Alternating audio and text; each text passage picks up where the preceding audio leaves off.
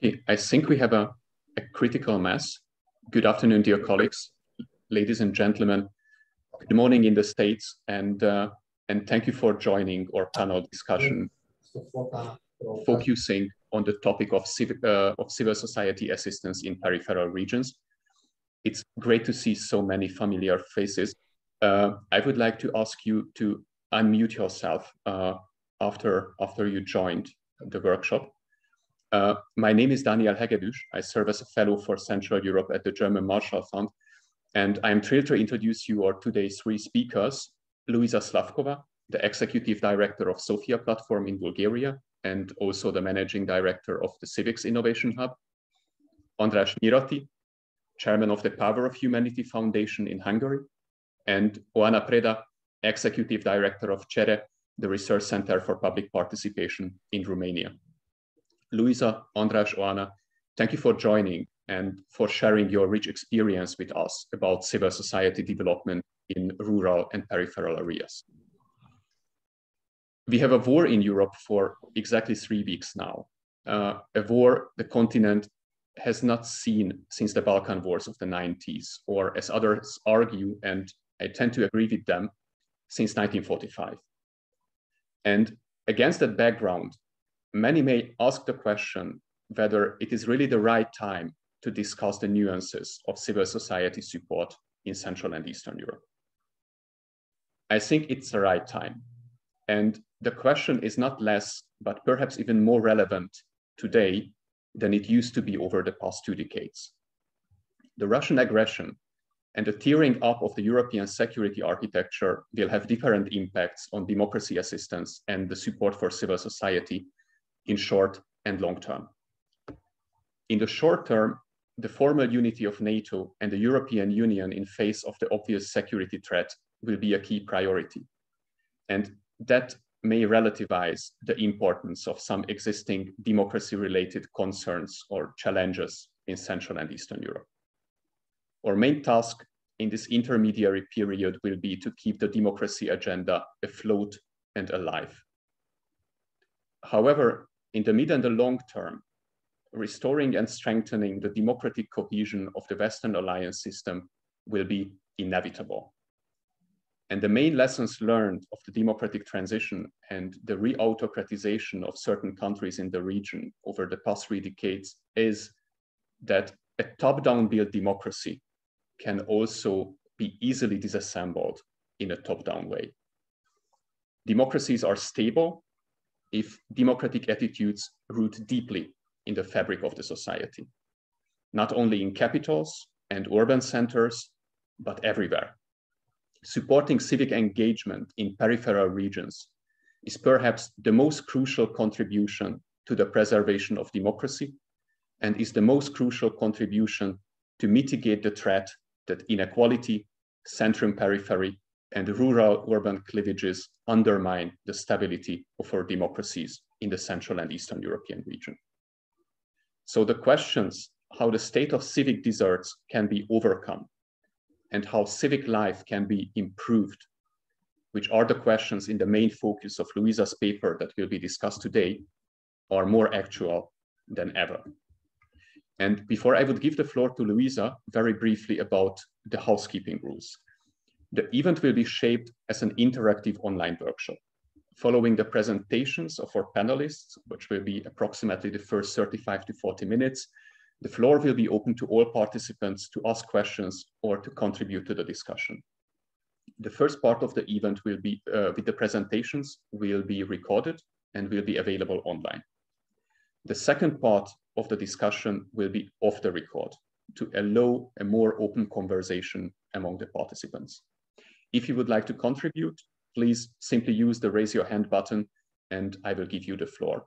And having said that, over to you, Louisa. Daniel, thank you so much. Thank you also for this general introduction. Generous, I wanted to say, not general. And thank you everyone who really did find the time, but also the mental capacity, I would say, to be engaging with something different than the war in Ukraine. Because I also feel, just like Daniel, that there are grievances in our societies that are not disappearing despite the war. And so wanting or not, we would need to deal with them, and maybe they're going to come back even as deeper divisions or deeper grievances that we've been experiencing in our societies. So it's a long way of saying challenges of democracy that we have been facing throughout the last, based on Freedom House's last year's quote, 15 years, they haven't and won't disappear with the war. And so we would need to look into them. And one of them is obviously the discrepancies, especially in centralized countries, between the big urban centers, capitals, and peripheries in these countries. So I'm going to share a presentation that my colleagues and I have built along the lines of the paper we published. And the paper has the same title as the meeting today. So it's called From Civic Deserts to Civic Cohesions: What could be ways of changing civic life locally in peripheries. Now, let me see how to operate this. Right. So the presentation today is divided in these four pieces. I'm going to first talk a little bit about what a civic desert is. It's a concept that sounds quite negative and many of you might not be familiar with. Just to say in the beginning that this is not meant to insult anyone who might be living in an area that's called by literature civic desert, but it's really to draw the attention to the difference of a reality in peripheries in Europe, but also I would claim everywhere around the world. I'll give a little bit of a background how we came to be looking into these areas, and then I will talk about the most interesting part of the paper, namely the findings we have been able to accumulate based on almost 200 online questionnaires distributed among locals in 4 such regions in Central and Eastern Europe. And then I'll come to speak a little bit about what are recommendations we have been able to formulate based on these findings. So a civic desert is a term that was coined in US literature a couple of years ago, observing differences in voter behaviors along the elections that made Donald Trump the president. And so what was discovered there is that voter behavior in parts where there is less opportunities for civic engagement differs from places where obviously civic life is thriving. And so we tried to operationalize this definition for the European context. And what we were able to identify as the 2 reoccurring variables in such areas is, on the one hand, a deficient civic infrastructure, and on the other hand, low civic literacy.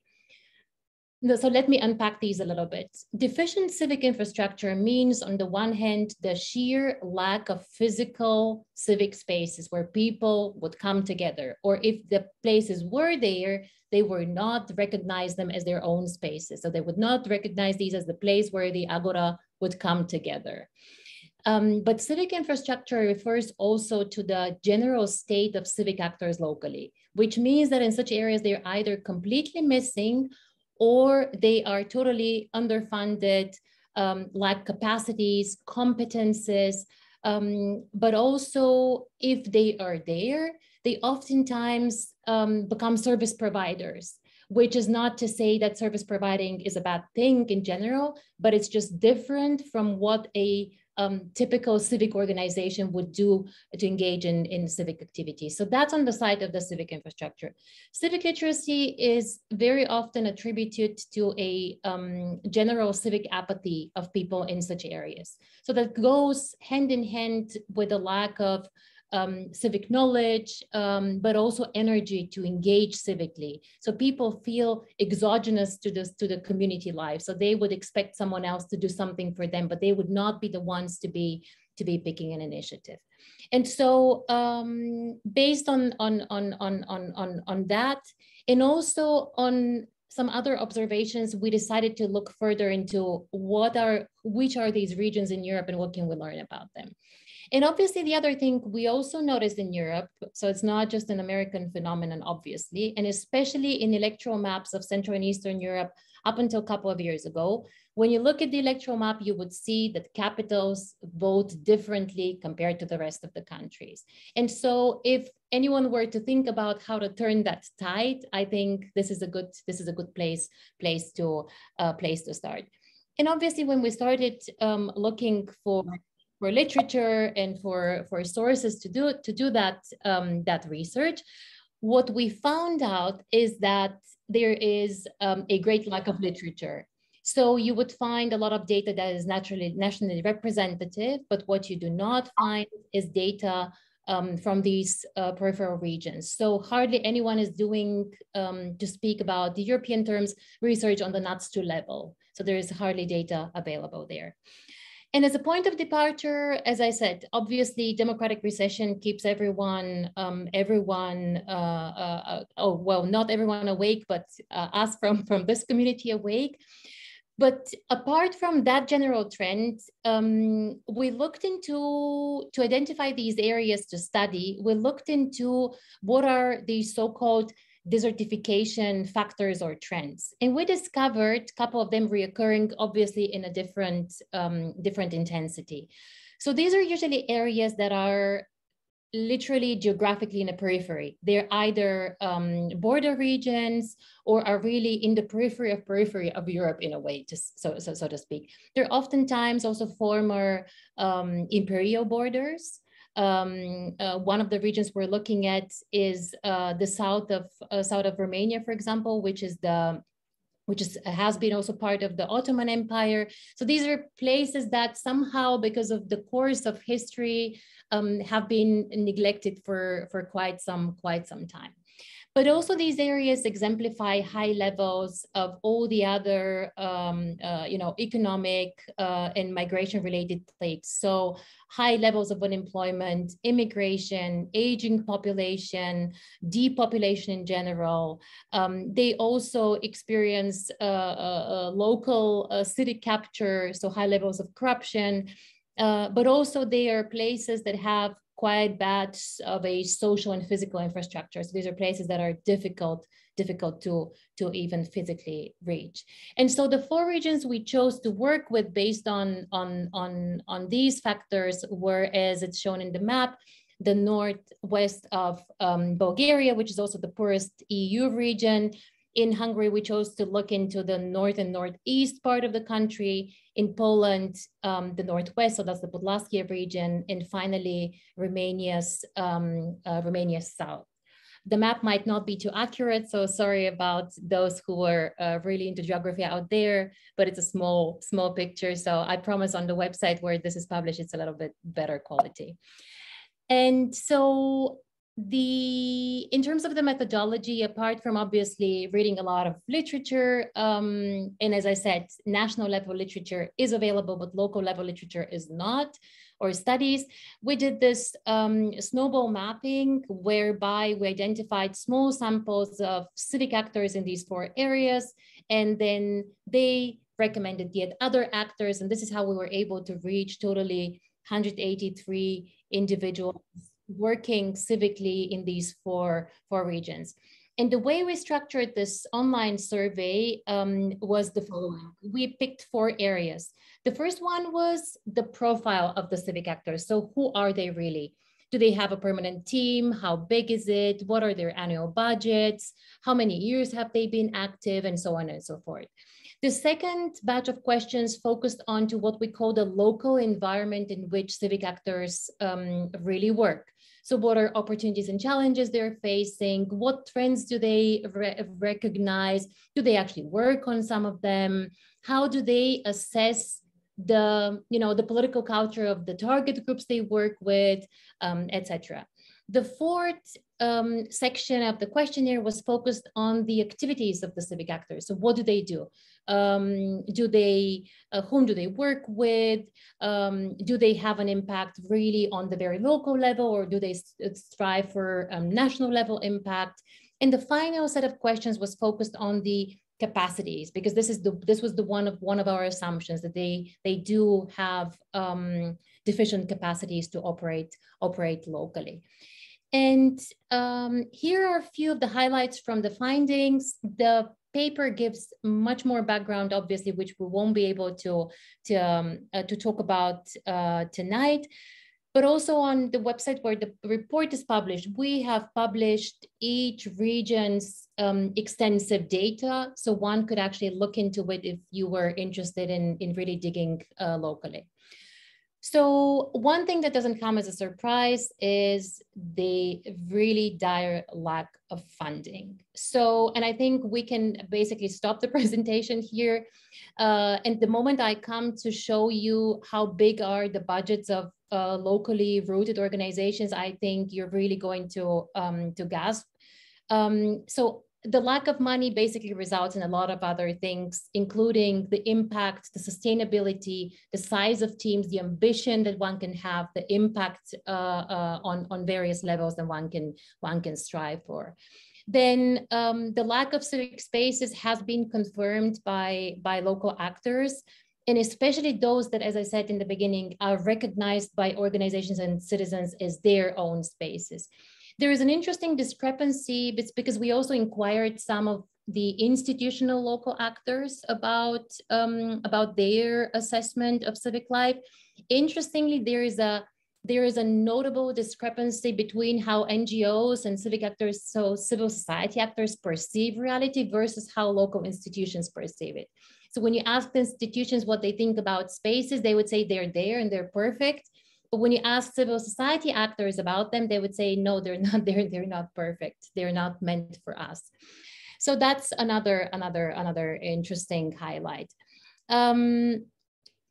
Organizations locally say they do lack proper capacity building opportunities, and specifically pointing to the lack of capacity building opportunities that are tailored to their needs. So they would tell you that there are opportunities, but they do not match the realities on the ground. So they are like wide brush designed, but they're not necessarily looking into the real needs of civic actors. And there are a variety of topics that they would like to work on. Another interesting finding was looking into a support network. Local actors say they rely a lot on support networks, but there aren't too many that they can actually fall back into. An interesting finding, which is also something we have always been assuming, but it's good to have it black on white, is that local level of civic work differs a lot from what we are used to see in the national level, capital-based civic actions. A lot what is done on the local level is really community work, community-based, organized around creating a sense of community rather than, let's say, canvassing. And this is also something that I think especially the community of philanthropies should take into account, because oftentimes the expectations are that local democracy work should look differently. Interesting finding has been also that talks about minority groups locally hardly exist. So hardly anyone is focusing, looking into, or perceiving minority questions as relevant to the local level, which can mean either that the local actors do not feel empowered to do that type of work, or that that's a topic that is way too sensitive for them, especially if you looked into conversations around LGBTIQ rights, for example.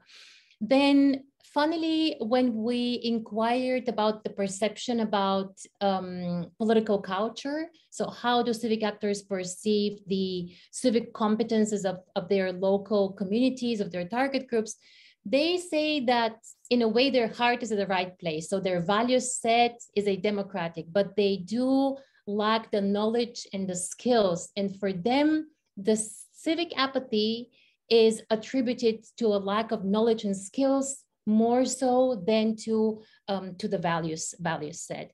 And lastly, I just wanted to highlight here the fact that local organizations do have impact mainly on the local and national level region and do not go beyond that, which is important to keep in mind, especially when we say oftentimes that local voices should be heard.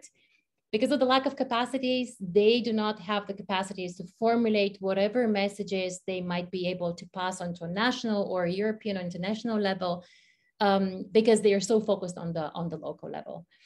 So here are the examples that I promised out of these highlights. And here is the question where I was partially jokingly saying that we can finish the presentation here.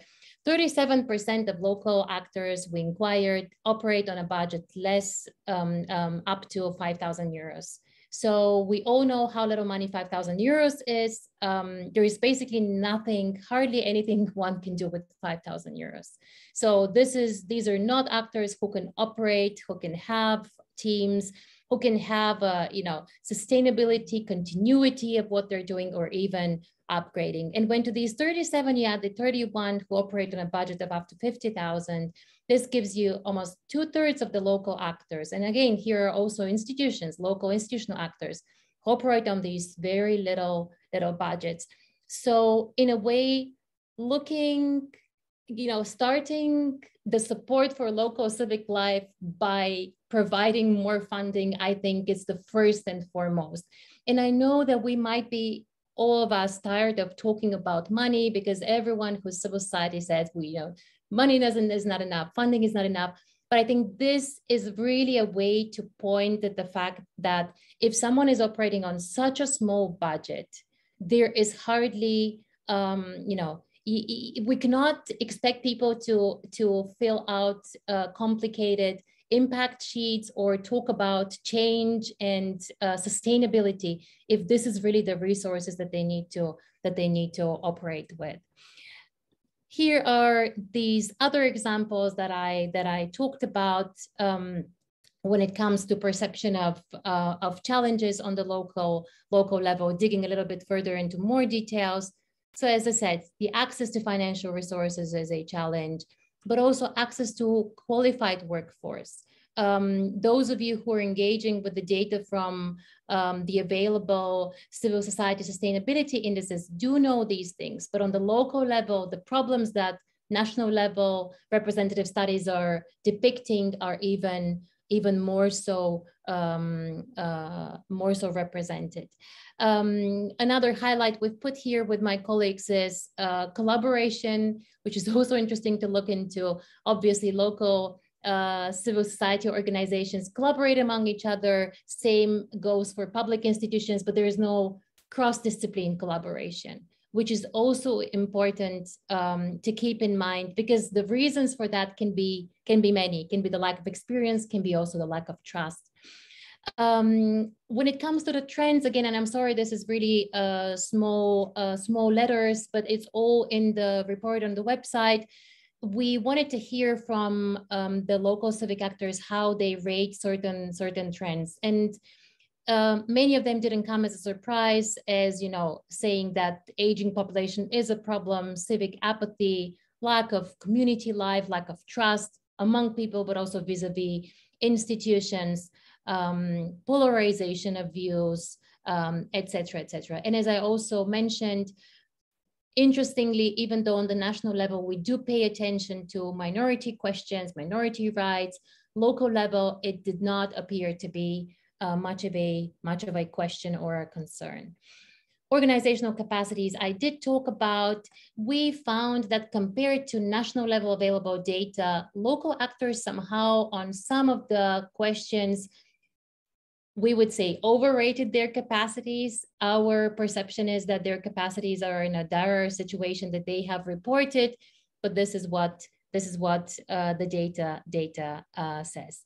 I'm skipping over to the recommendations. Again, they're much richer in the paper than I'll be able to present here, and they're also not a rocket science.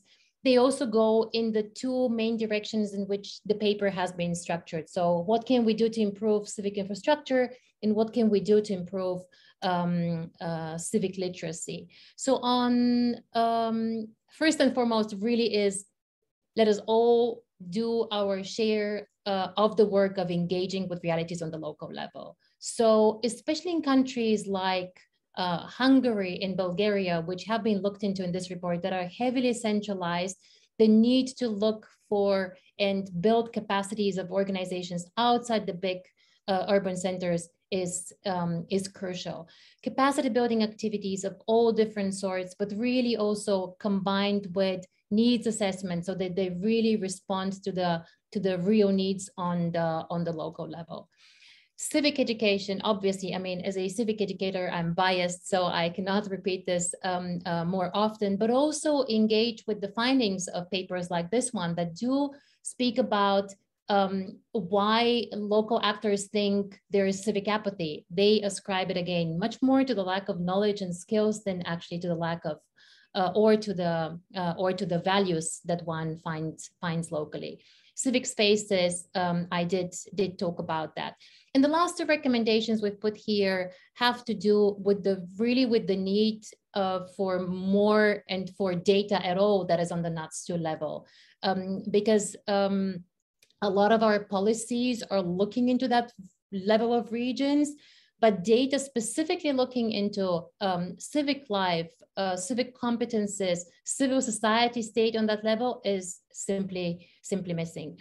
And lastly, we have formulated a slightly more exotic recommendation for which probably the time is not right, but why not? And it's directed to the European cohesion policy, which is, as you know, an instrument that is trying to eradicate the differences in social cohesion in Europe. And while it focuses a lot on physical infrastructure, we thought it's also important for the European cohesion policy to actually look into civic infrastructure and how to improve it and start working with the civic cohesion notion maybe. And so in the paper, you'll find a couple of examples of promising practices who really do what we have identified as recommendations. And I'm really glad Oana Preda is today with us from Romania, because we have featured her work and her organization as an example of a promising practice. We have been also able to, identify a couple of harbingers of hope in a way. So the fact that the pandemic motivated people to move outside of the big cities in exactly such areas does give us a little bit of reason to hope that with a different civic mindset, they might be able to bring in some change. And then obviously, just like as it happens always with mappings like these, there are more open questions than we were able to give an answer to. And here again is the link to the paper if you wanted to have a look at it and ask questions or ask for a print copy, which just arrived today in our office.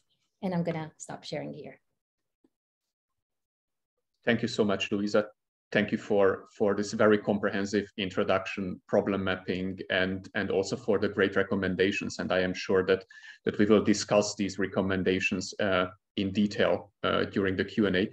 But now I would like to give the floor to András Nyirati. András, what are your experiences in Hungary regarding the needs of civil society organizations in peripheral regions, the challenges they face, and how do you try to address these issues? Over to you. Thank you. And thank you, Louisa. I could repeat all of your thoughts. It's really the same in our perspective, but I don't want to do that. But I need to underline a couple of things. In Hungary, we are living in the system of national cooperation for almost 12 years, which means a strong centralization in all parts of life, in politics, in institutes, and also in the civic life. So this is the setting. It's not just that NGOs need funds or NGOs need to build their bases, but it's also that there are good and supported NGOs by the state, and also the bad ones. But I think you know some stories about this also. We started our work, and I share my screen if it's okay, just a couple of slides. Can you see these growing civic communities? A picture, thank you. So we started this work in 2017. So it was like 5 years ago, and it was a cooperation with OSIFE. we had to admit that this was the idea of OSIF at that time, that let's see how we can move a bit far away from the capital and move to these civic deserts to help grassroots NGOs. Of course, my organization is working in a regional center. It's a big urban center, as Louisa said in this report. But this region is maybe not as poor as the other two, what was in the research, but it's also in the poorest regions of the EU. And we started this program here for 4 years and distributed funds to NGOs annually, around $350,000 in a year, which is a very big amount of money in the life of Hungarian NGOs. We just to get the idea of it, it's more than the funds of the EGT Norwegian funds for civil society, which was transferred to this region. So when we started this work, we identified a couple of problems, which was the same as we had in the report, with the strong dependence, the lack of visibility, the funding problems. And that's why we experienced a reduced civic activity in the region. So there are not really NGOs who do the watchdog role to the institutions or to other actors, and there's no really good experiences or just a couple of individual good experiences of advocacy in this rural part of Hungary. So that was the setting where we started this funding project. And sorry, I can move like this in my, it's like that. Okay, so just a couple of numbers. So 3 years, we supported 60 projects each year in each cycle in the region. My county is Baranya, it's down there. So you can see there's a difference between the parts of the region of civil strength. And we knew that when we started that our city, Pécs, and our county will be the most stronger in this sense of civil activity, but we really try to help the other two parts of the region. So we focused and made decisions to support NGOs there a bit easily, or they did not have to jump the same line as the others in our county. And you also can see that with the cycles, in the first cycle and between the third one, there's a really big hunger for money. So at the third cycle, we got more than 200 applications, and we can support 60 NGOs and groups there. So who do we support, or who did we support it in this project? We try to support bigger NGOs also in big cities, and we also wanted to support the grassroots organizations. We believe that we succeeded in that way, because you can see that in each cycle, 1/3 of the projects was supported in villages, and NGOs from or informal groups from villages, because there was also a possibility for us to support informal groups in this project, and it's really important that 1/4 of the supported groups for informal groups each year. So for these NGOs, the only way to get funds is from the National Civic Fund. We now have another fancy name for it, connected to this national cooperation. So that's the only funds what they can have yearly, and these funds are really centralized. So it's not impossible to win some money there. It's mainly for a small NGO, you can have around €1,000 for a year averagely, I think. So it's not impossible, but how things work in Hungary, or how I see things work in Hungary, that in the first round, the NGOs really strongly connected to politics, like both in the national level or connected to the local municipalities, are the first one who get funding. And you have to know that not just the national politics are ruled by the governmental party right now, but most of the municipalities also. And most of the funds what municipalities get are also centralized to the government. So that's how the system works, and that's how we need to rebuild democracy in Hungary with the help of the NGO sector. Because I think that's our task right now, because the system is working so effectively that there are no breaks anymore. Not really in the judge system, not really in other institutions. So I believe strongly that change can come from the civic life, also from NGOs, but also from people who start to do community organizing and stand up for themselves. So to do that, beside funding, we think that we need three parts or three topics where we should develop the skills of NGOs and civic groups.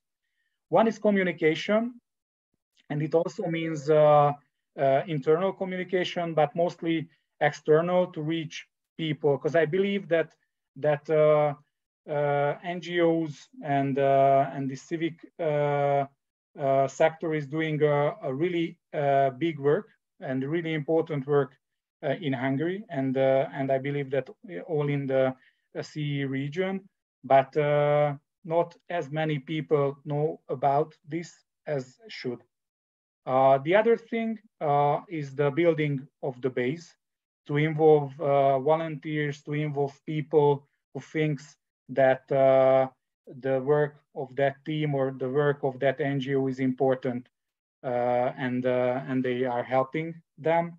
And also the third one is fundraising, and fundraising in the way to apply with a better project also, but also to have the skills to make crowdfunding projects, and have the stability, and have also how to say the will to ask for funding from the people. I think that's really important, that in Hungary most of the NGOs still think that they can't ask for support from the people, or from support from the for-profit sector, and we really need to change this. So that's why our project. Is not. Oh, that's my last slide. Okay, so that's why our project is not just a re-granting project, but we also do capacity building work with workshops, with a continuous. Maybe not mentoring, because we did not have the capacities to mentor 60 projects yearly, but a continuous following to know what is happening in those projects. And also we have the opportunity to provide some coaching for specific problems in NGOs. Mainly after these workshops, they have the opportunity to to apply for us with a specific problem and do some coaching on it. And also, it's really important, I think, to work in networks. So we are working in different NGO networks in Hungary. The most important is the Civilization Coalition. I think many of you know about this coalition. And with that, we have the chance to delegate problems to real professionals. So we don't need to have all the services like legal services here in a page, but we can easily delegate to professionals through these networks. So that was the concept. This project is ended. These slides were from the report of this project. If you are interested, I can send you the whole report of it. Last year, we changed a bit. Of course, the funding ended, or it was not as big before. So that was one thing that made our plans change. But also, we experienced that maybe it's more effective to work more closely with NGOs, with a smaller group of NGOs in more specified support projects than these big 60 supported projects in a year. So we started smaller granting programs and more focused granting programs because these growing civic communities was really a wide range or covered a really wide range of problems. We just focused on supporting communities tackling local problems. But right now we have grants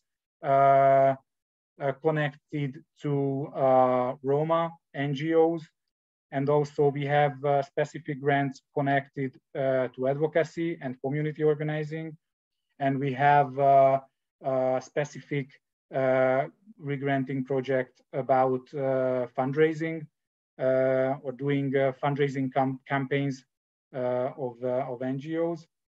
So our main concept right now is to give a micro grant around maybe €1,000 or 1,500 euros, and obligatory training program with it, and also a strong mentoring and peer mentoring, which also good for networking between these NGOs and to start future cooperations with them. So we really believe that this is our way right now to do our work. And I think I over my time limit, if I'm correct. Thank you so much, András, for your insights, and especially many thanks for highlighting the issue how autocratization and the phenomenon of shrinking spaces can really impact civic activism and also civil society support at grassroots level. And as Louisa already mentioned, the activities of CERE can be deemed really as a best practice or one of the best practices in a regional comparison. So I would like to turn to Oana to address the questions: what are really the most promising approaches to support civic activism in peripheral areas, and to share the Romanian experiences with us? Thank you so much. Over to you, Oana. Thank you. Thanks a lot. I don't have any slides, so I hope you'll bear with me through a bit more disorganized presentation. First, I would like to add 2 points regarding the very, very interesting research that Louisa presented. One is about geography. Definitely the geography is very, very relevant, and rural areas and peripheral areas are indeed civic desert in Romania. Yet we also find civic deserts beyond geography. And I think these are the most vulnerable communities, affected by poverty in different ways. For example, we now working a community organizing program with people experiencing homelessness, and they definitely tick all the boxes for Civic Desert. Another point I wanted to make regards the weak capacity of the NGOs in peripheral area. And there were mentioned very relevant causes for this weak capacity. Another one is that at least for Romania, there's a lack of NGOs in peripheral areas. So it's hard to talk about their capacity when there are so few of them, and definitely so few NGOs taking the role of advocates or watchdogs dealing with rule of law, transparency, civic engagement. So I think it's also an issue to be addressed at some point. In terms of our work at CERE, we definitely do not have a recipe. I don't have ingredients and measurements. Doing what we're doing, we encounter of a lot of obstacles, and we failed a bunch of times. A lot of our work is learning by doing process, and we are trying to do the best we can to learn and to do better next time.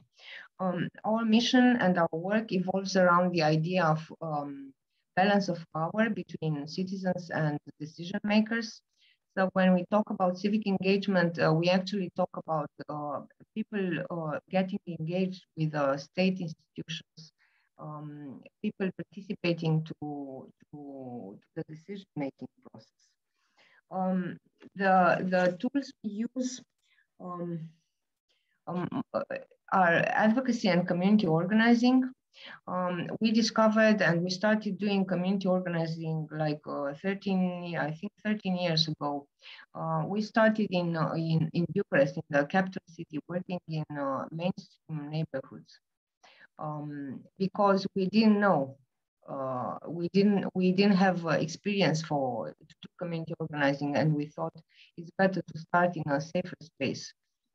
So we started here in Bucharest, trying to identify citizens with a bit of potential for activism, and helping them get organized around their issues, and helping them to advocate by themselves for the welfare of their communities. And after achieving some good results, after some progress, we decided to try to put community organizing and advocacy in the benefit of the most marginalized, because we thought there are those that have the weakest voice also, and their voice needs to be heard by the policymakers. And we took two directions.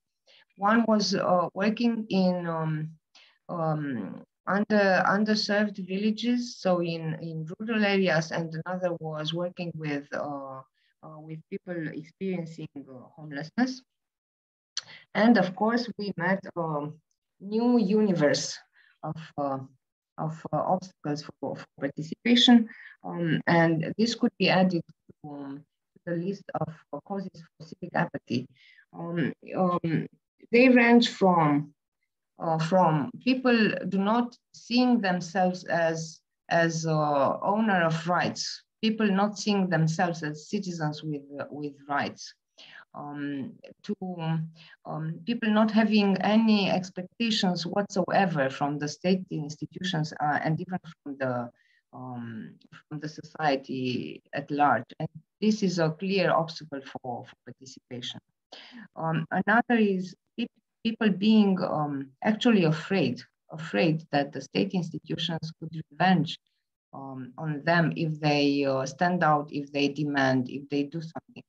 And as you imagine, in a poor village, there are many people living on dependent on social benefits. People build a fence or a cottage for animals without having a proper permit or whatever, and they are afraid that going to the mayor asking for something would lead to abuse. And in our work, we actually had cases of mayors threatening people, following our community organizers to see which houses they visit, which people they meet, and so on. So it's not just empty fear; it's based on real facts. What we're trying to do in such cases, so we don't just leave and say this is it. We can't work here. We try to continue the community organizing work. So trying to instill power in people, to inspire some collective action, to create awareness about civic rights. But our community organizers would take a more prominent role in the direct advocacy work. For example, if here in Bucharest, when we support a group of citizens, we help them I give you just a very, very specific example. We would help these people to prepare for a hearing with the mayor. The community organizer sometimes would go there with the people, but would stand in the back of the room just for support. In cases of people being afraid, the community organizers sometimes take a role in representing people with the local authorities, which has a lot of risks in terms of disengagement. But we also try to find as much as possible also ways for people to engage directly. What we try to do is not to push people into risky situations and outside of their comfort zone. For example, in one of the villages we work in, the mayor, we work with a group of women, and we got some progress there, and the mayor threatened these women through their husbands. So there is a new layer added about a position of women in family and in the community. Of course, these women took a step back. And in this case, we stopped pushing for any advocacy. We continue to organize meetings, to organize workshops, organize all sorts of activities. So these women come together, discuss about their issues, do stuff together. But we are not trying to push them to a confrontation to the local authorities. When we see things calm down, husbands calm down, women get more courage, maybe we initiate again a petition or something. But for a while, we try to be patient and not to push people to do something risky. Another thing we discovered that works is to encourage people to approach issues for which the decision makers, it's not in the community, it's not the mayor or it's not the local council. For example, we work in a village and people are stressed about the lack of public transportation. This is a problem that should be dealt by the county council, not the local council. And people had more courage to confront the county authorities instead of confronting their own local mayor or local council, because county council cannot cut their social benefits or fine them for whatever stupid reason. So even if it sounds weird, it was more comfortable for people to get engaged with decision makers outside of their community. And this is a great exercise. It's a great learning exercise. It's a great way to gain trust and so on. Another thing we managed to do, another way we find to avoid obstacles was to work with young people, with high school students, because they are more courageous. They have fun doing pictures, getting involved in more innovative campaigns and so on, and they have nothing to lose. They cannot be fined for building a cottage without a permit or having the social benefit card or whatever. So we find a nice twist here, working with young people. This also made the parents very proud which was a great thing because these kids told us that our parents were never proud of us. Now this made the parents proud and also made them having more trust in their civic rights, in democracy, in their capacity to get engaged with the state institutions and hold accountable the public authorities for the welfare of their communities. So this, I don't know, these are my points of for inspiration, or I don't know how I could call them. I'm here if you have any questions about our work.